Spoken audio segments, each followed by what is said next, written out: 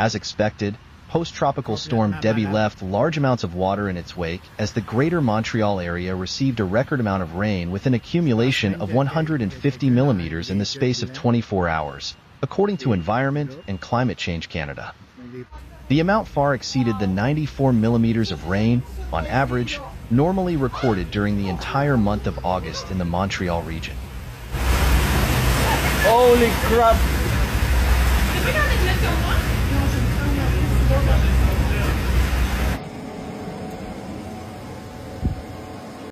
On social media, many people reported flooding in their homes in the Estrie borough.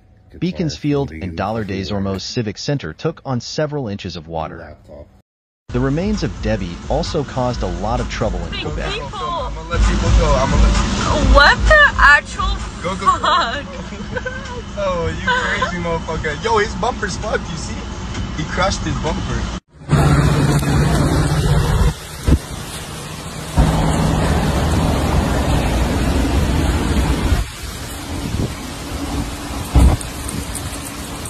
Post-tropical storm Debby hit much of southern Quebec, causing numerous power outages in several regions because of breakdowns caused by strong wind gusts.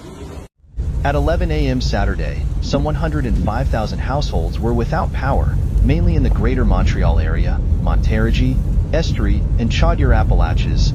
Hydro-Québec reported on its online power outages map.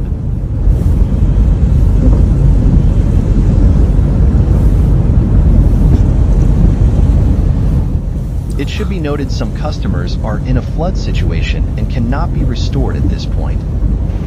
We are mobilizing all available teams to restore service as quickly as possible. Where possible, we are giving restoration times to the best of our knowledge at this stage, but these times may vary greatly depending on the damage observed and the nature of the work required to restore electricity service. Outages affected up to 550,000 customers during torrential rains Friday evening.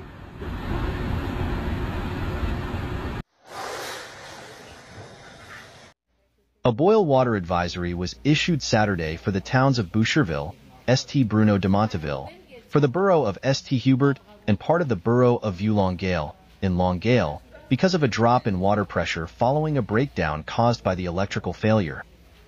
Tap water should be boiled at a rolling boil for at least 1 minute before consuming it. Motorists also found themselves stuck in their vehicles, visibly taken by surprise by large quantities of water on the road, even in residential areas.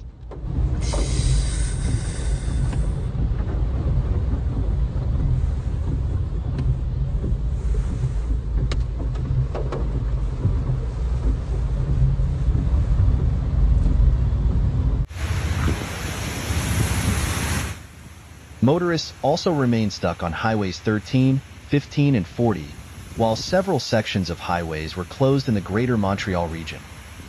This is the case for Highway 13 North in Montreal, near Louis Amos, because of flooding. Highway 13 was still closed between Sampson and Clairou Belvds, northbound in Laval, at 2 a.m. Saturday morning. There were also reports of closings of Highway 25 in Montreal Exit 3, Notre Dame Street, southbound, and at the Mille Isles River, in both directions, in Terrebonne, at around 8:20 p.m.